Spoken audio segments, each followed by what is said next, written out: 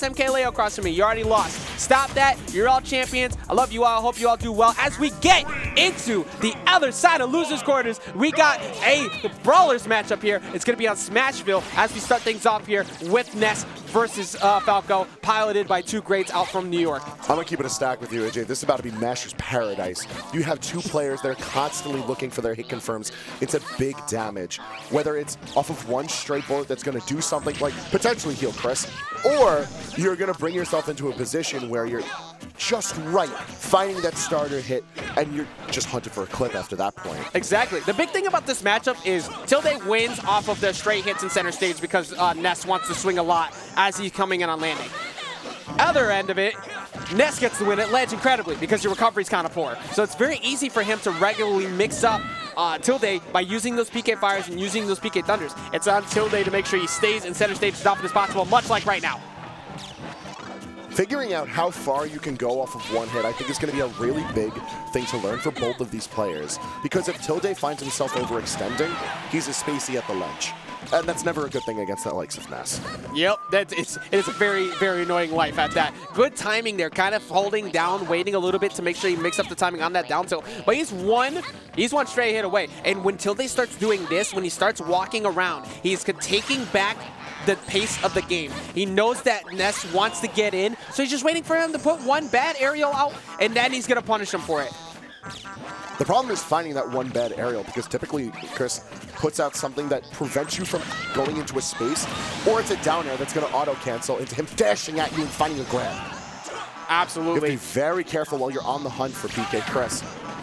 And holding down on the up B there, and not even scared of the yo-yo. Oh, yeah, get that reflector up, because if you got caught by that, he's 100% hunting you for that downer off stage. Yeah, the laser's actually not done anything for Tilde so far besides take out Psy-Magnet, and Psy-Magnet itself has not gotten punished. Although I really like the down air auto-cancel getting punished by forward air there by Tilde. He didn't get much off it, but it shows his awareness for the buttons that are getting pressed. Exactly, and also it made it look like BM, but it's not. The way that Tilde has kind of started stepping forward to like get baits out of PkChris' approach have been really good. There's the dare. Now he's going to be forced to recover the ledge. He does have the jump still available, but PkChris has had such a hard time getting in. That time, though, does not matter. Grabs, like, Psy-Magnet into grab shouldn't be a thing, but it is. And here we are with PkChris getting himself back to an even game. Yeah, but the damage is far from reflecting that right now. And Tilde, once he's in the air, you know those forward airs are coming out, you know those nairs are out, and you know a lead is oncoming for him. Absolutely. And now back to a nice, comfortable lead here from Tilde. It's all about holding center stage again. You want to make sure that you're consistently annoying PkChris on approach. Now, actually, he went from pumping the brakes, now he's going in. But see, now he's gone in a bunch. All these short hop aerial option coverages from PkChris, using those fares, using those dares, are working incredibly here as he's racking up this damage big time. You know, one thing we haven't brought up yet is the fact that Game 1 is finding ourselves on Smashville, a very small stage where both of these characters can find a lot of their combo starters off of a counter hit on that platform. They can camp beneath it to anti-air extremely well, and they can play very aggressively. Hangman, I said it at the beginning. You don't listen to me. I thought we were friends. You gotta talk about it. You gotta let the people know. I did. It's not enough that we're on Smashville. Why is it a big deal that we're on Smashville? I caught him in 4K. He doesn't believe in me. But you gotta let the people know what happens when a Falco on Smashville is sitting under that platform. True enough, 100%. Because this has been Tilde's Smashville. That's the mayor right there. Actually, you know what? Yeah, you're right. Actually, Falco just belongs here in Animal Crossing anyways. Also, shouts to KK Slider, who's just vibing in the background right now. Going for the up B straight to the ledge. This is actually still super scary here for Tilde because one good straight hit up air, as he's looking for right now on a jump read, will kill him. And a back throw will kill him. As he slowly works his way with this lead, it's actually not looking too bad. PkChris can definitely run it back. Oh, there we go. Neutral get up. Worst option you could have picked is Tilde because it brings you right into the yo-yo. And now Chris finds the proper combo starter. He could tie up that damage, but that's asking a lot of him as Tilde's on the hunt to take this game 1, but he's not going to do it yet. Not just yet. PK Flash is a reversal option. 2 of them at that, but he's going to have to go super low, trying to find a 2-frame there with the down smash. As I recall, somebody said he'll never get those, but he does get that one. The up smash coming in. You don't get those, but sometimes you don't need those. Actually, wasn't it in this matchup exactly that when I had that clip happen? Oh my God, that was so funny. Hey, listen, I learned better. I'm not counting Tilde out until I see enough win screens from the other player. Oh, that frame trap is so disgusting, dude. All I'm seeing is a whole lot of bird winning right now. Yeah, look at this. Just break this down one more time. Fades out, catches the down air. Now you have to air dodge, and Fast you have fall to, it and then gets covered.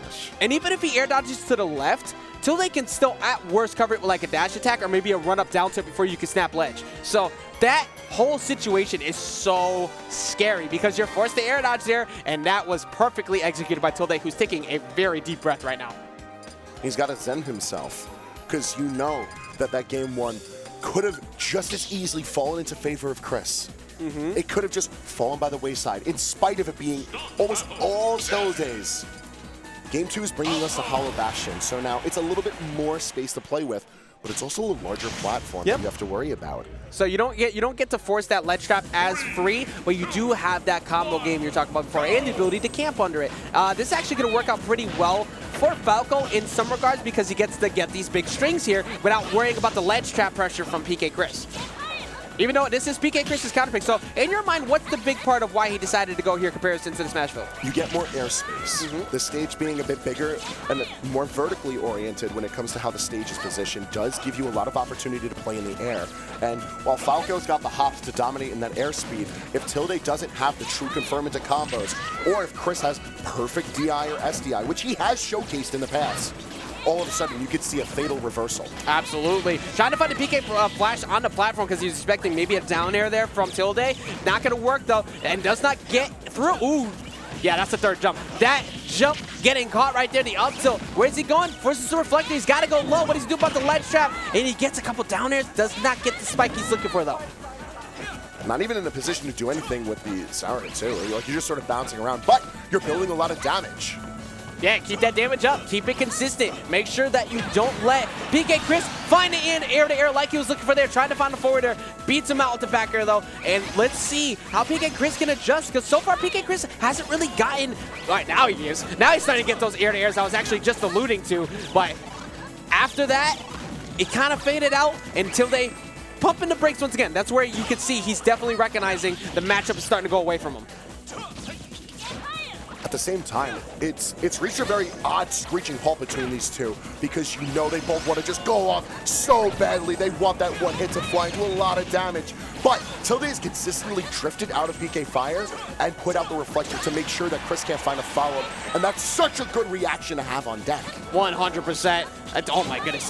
Look at the way Tilde just kind of parking over in the corner. Like, look, I know you want to throw me. You're looking for it right now. Gets his own throw. Gets a couple up airs. No reason to go for the drag down there. It's a little bit 29%. You do finally take the back here. You got 58% out of it. It's on PkChris. He needs to Frank, he has to capitalize, Vic. He needs the win here on ledge. Yes, but, you know, Tilde's got a say in the matter, and he's making sure he does not take a lot of damage out of a lot of these interactions. Putting out a lot of spot dodges, drifting away a lot. He's guaranteeing that Ness can't keep up with him. Ness just doesn't have the speed. And with PK Fire being an almost negligent tool here, it's going to be even more difficult for Chris to come back now because that air dodge just put him in a fatal position. Yeah, that buffer air dodge is a little unfortunate. After that multi-hit from the forward air, probably expecting the last one to come through and then having the buffer air dodge in. But that cost him a stock here, and that's huge because we've seen PkChris' advantage has not been as good as Tilde's. Tilde only needs to get one good hit, and then boom, he keeps you going. But for Ness, he has to work multiple times on getting that hit, and it hasn't been working for him so far. Tilde's keeping such a clean distance, and it's so specific to the little stepping back and forth as to guarantee that he stays out of the burst range of Ness. He doesn't have to worry about PK Fire. You're far away from forward air. Like, what's Chris going to threaten you with? PK Thunder that has to start vertically anyways? Realistically speaking, Chris doesn't have options right now unless he holds forward, and that's exactly what Tilde wants. Exactly, as he continues to look for him, tries to find that forward air, gets a little bit of heal, not really that much though. Now he's got to do a potential down to that ledge. Jump reach back air incoming. No, actually, okay, all right. I said it wasn't BM before, but now he's just kind of like, now he's floating on. Granted, it's the idea of you move forward to stutter and get Chris the jump so he can find that back air he's looking for. He's just waiting for his opportunity because he knows if he missteps, even with fantastic DI, you're gone. And now, once again, we're in a position where if Chris finds the hit that matters, he could turn all of this around. Tilde needs to find that kill shot soon. Yeah, all he needs is, like, Tilde just needs that one up tilt, close this out, or just one good jump read once again, or even an anti-air up smash, because he's been jumping a lot in front of him. But PkChris, if he can find a tech chase and get a jab block, he won't, because he died. Just call him out. Kick that poor kid in the face. It's a big Not face. once, but twice. That is a massive face. Get him out of here. That is, look at the child. I'm just saying, I'd be scared, like, Ness in public, running around with a bat like that, on the other direction. Right now, 2 games up. It's Tilde here in this match, continuously brushing him. Look at that. Look at that range. Ness like, bro, why though? He actually has, like... Why is my head so damn big? Oh, shout out to Sen. I just noticed Sen in the chat. Unfortunately, showing up as a Ness is disappearing in front of our very eyes. Look, you will be hearing about this one for sure. Oh my goodness. So, what do we see? Look That's at the range. shield. Oh yeah, wait. Was he trying to parry? Maybe? No. Yeah, that was a shield poke. Bruh. He got the goofy shoes. Take the hat off or something. I don't know. He got the Disney Tims on lock. Bro, making sure he can poke through the shields. Bro, somebody bring this kid to the barbershop. He needs to trim a little bit off the top. Give him the bald fade. He needs it, because that's just shave the top of his head.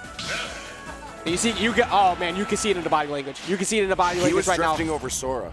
He was thinking about picking off of Ness. In his own words, he'll play well with the character if he's having fun.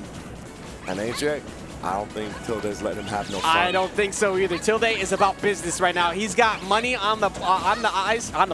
He's got his eyes on the prize. I can't. I'm done, man. Much like PkChris momentarily, if he does not figure something out as he goes in with the down air cancel, immediately trying to pressure. But Tilde has been playing the ground game so well. As he reads him out of disadvantage once again, he has not been able to find anything on a hit while he's trying to touch the ground. It's just really hard for him to find his typical starters because, like I said earlier, Tilde's keeping a distance that's too far for forward air. Side Magnet has only kept Chris safe from lasers. It has not acted as an approaching option like it typically does for him.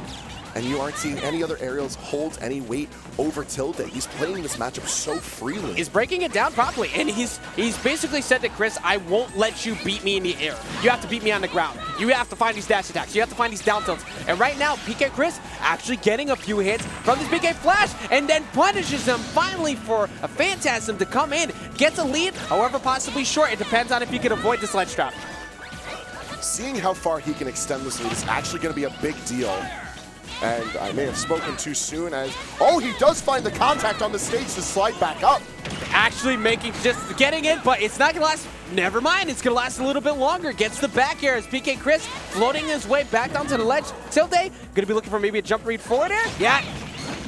I know how people I hated everything about that interaction. From Chris knowing the forward air was coming, to putting out PK Fire, to absorbing the reflected PK Fire. That was gross, dude. Oh, next level, but that down tilt is going to catch him jumping above the ledge. Eventually, that's going to find its mark. Only 47% here on Tilde. That's one good Falco string away from an even game. True, but it is worth noting that that's damage that was built up from Chris having that even stock. Now, he built that up while being an advantage.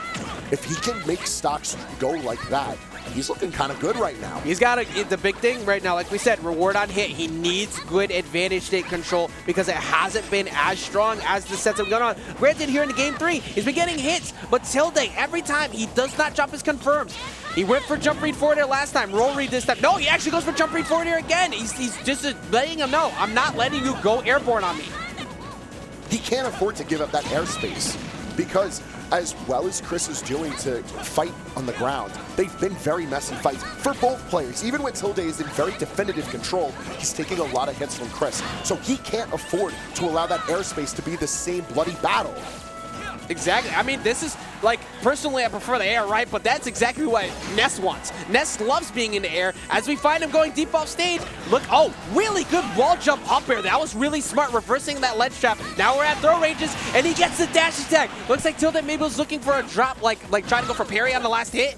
But now you got to play super safe. Don't let this lead disappear. You have to capitalize on this while you can. Otherwise, Tilde's going to close this out very, very shortly.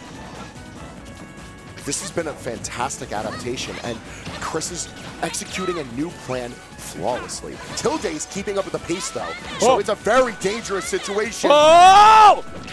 Okay. All right, him. this man is reckless. He tried to go for the big read PK Thunder 2. He does not get it and holds down there that time that pushes him back. Bruh, what are you swinging at? He would have got it. He would have looked like a king. Actually, you know what? If he it. did side B there, okay, he was looking for a side B. That makes a little more sense. Try it because we are in side B windows. Not anymore though. PK Fire hits the mark, hits the back air, and PkChris ain't out of it just yet. I need your help.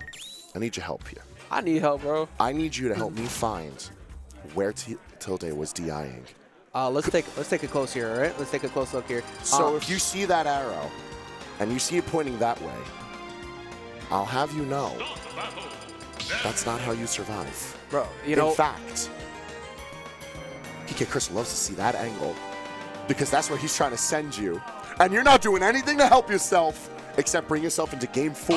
And the way that Chris was playing there, we might even see game 5. I'm so mad that after all these years, my math teachers were right. I said, I'm never going to use a protractor ever again, and yet we're using it to cover angles here on the DI that was looking kind of sus. Here we go, going into game number 4 here, running it back to Smashville. No extra space to work with at the Hollow Bastion, and Tilde's going to go back to where he was able to dominate those first few games. However, this is a bit different of a dynamic. Tilde dominated in these opening games. Here, Chris is putting the pieces together to figure out the counterplay. And because he's changed so many aspects of how he typically approaches this matchup, I can't say for certain if Tilde is going to have that dominating of a presence in this game. The biggest thing here is, can PkChris hold advantage the same way he did before? That's the answer is no. The answer is no, because Tilde is going to find him off stage with that down air, already capitalizing on a very early stock. Just gotta do what you can to make this be an off-stage battle. That's why Smashville worked as a stage so well for Tilde earlier. Yeah, and that's the thing. We talked about the shortest range to cover to get a ledge trap. You want to be able to force PkChris at ledge, because we talked about at the very beginning how Ness is going to be the one that wants to force Tilde off stage consistently to get those free recovery punishes. It actually hasn't been the case. It's been Tilde majority of the time. Let's see what he can get. Maybe a down smash at the ledge. No, trying to read a jump from him. A lot of free grabs at the ledge, but not really in a... Oh, you're going to go to the other side? Yeah, okay, you're cool. You got it. All right, you land yourself on stage. Look at Hokana, cool. Stupid. Get going. I mean, it looked Good great. joke. It looked great for a second, and then accidentally forgot how to drive the car. It crashes right on the stage.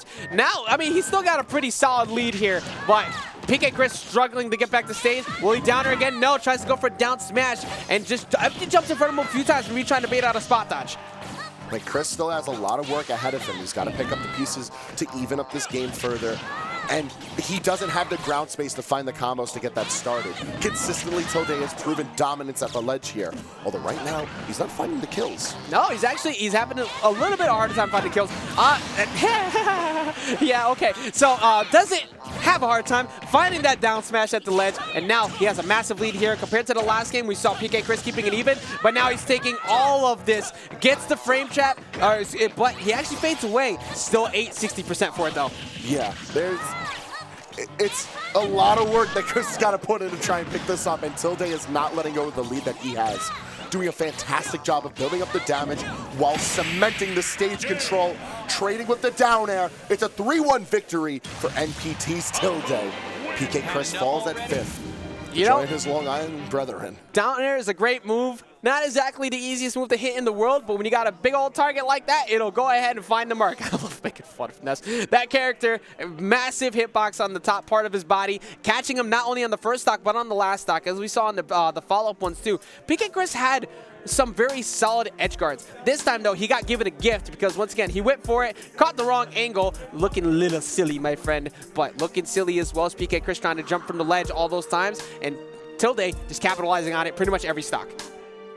Like, I'm not going to lie, in that game 4, Tilde played a little messy, but he made sure that when he had the lead, he held on to it for dear life. So even if he was taking hits from Chris, even if he was whiffing a lot of the punishes, he still made sure to continue to press onwards. He did not let go of his opportunity to take this game because he knew if that went into a game 5, there was a very real possibility of Chris adapting to the point where he could take the set. Tilde and loser's side could not afford that. And absolutely. Now he's en route to fight Adamisk. He's climbing back into that position where victory in this entire tournament is right within his grasp. Like we